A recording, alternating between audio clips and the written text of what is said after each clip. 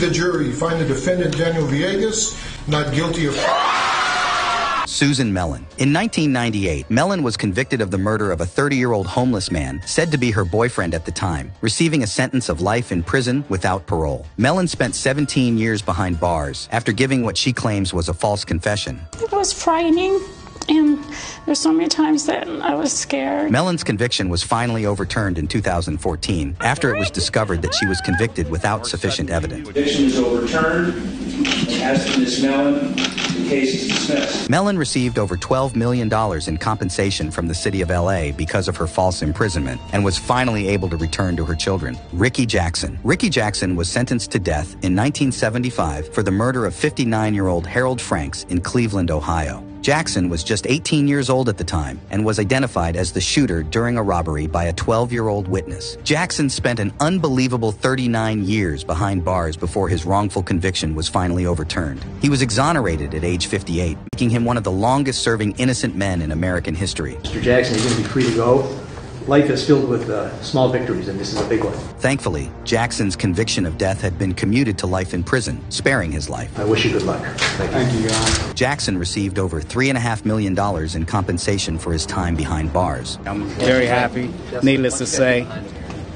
Words can't express how I feel right now. John Bunn. In 1991, 14-year-old John Bunn was convicted of the murder of an off-duty police officer during a robbery in Brooklyn. I'm an innocent man, Your Honor, and I have always been. Bunn was arrested by disgraced officer Louis Scarella the next day, despite not fitting the description of the attacker. Y'all convicted and had a wrong man in prison, and now y'all still have somebody that's on the loose that's right now that killed someone. Bunn was finally exonerated in 2016 after serving 17 years in prison. While inside, Bunn taught himself how to read and started a book drive to help other prisoners learn. I just feel overly blessed and just thanking God that we reached this point.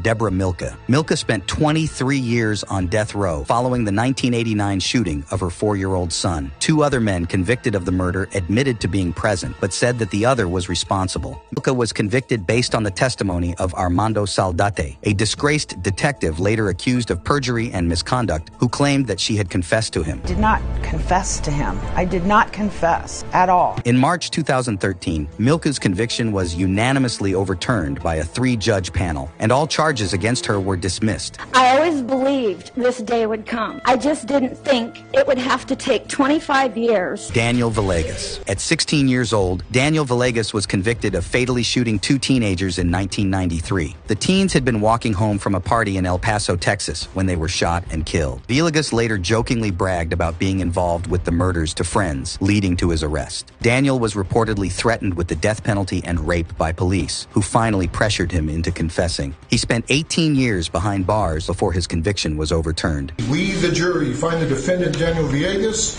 not guilty of...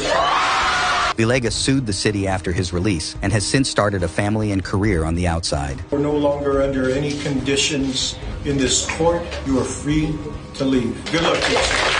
Kristen Lobato. Kristen Lobato was just 18 years old when she was convicted of the 2001 murder and mutilation of a homeless man in Las Vegas. She received a sentence of 40 to 100 years, serving 16 before new evidence confirmed her alibi miles from where the killing took place. I'm excited. I get a brand new start. Lobato was finally released in 2018 and is currently suing the city of Las Vegas for the time she spent behind bars. So where's you now? Okay, well, we got more people to talk to. Be sure to subscribe for more.